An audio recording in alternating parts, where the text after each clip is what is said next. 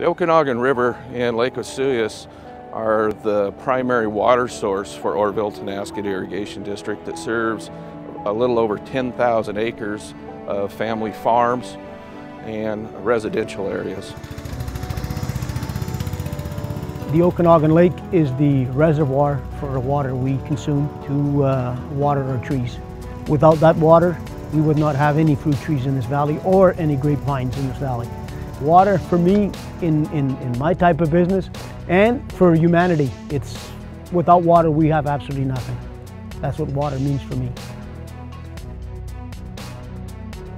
There's two times, the spring and the fall, that are very challenging for the agricultural community.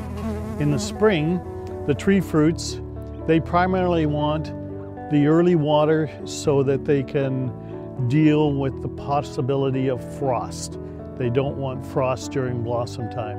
And in the fall, the vineyards want to get that last irrigation in to create an impervious layer between the frost and the roots of the grape plants.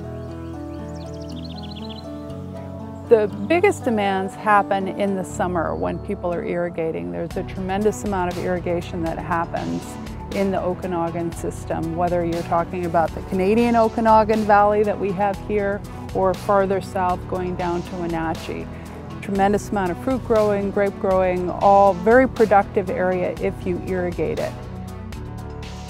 There has been change over time in terms of the regulations for farmers, in that the volumes of water that are allocated have been reduced because there's been a recognition that irrigation practices have changed. And now, of course, over the past 100 years, we've seen the development of sprinkler irrigation, and more recently, particularly for horticultural crops, we've seen micro irrigation such as drip irrigation, micro sprinkler irrigation, which allows people to produce the same amount of a crop with a much smaller water supply.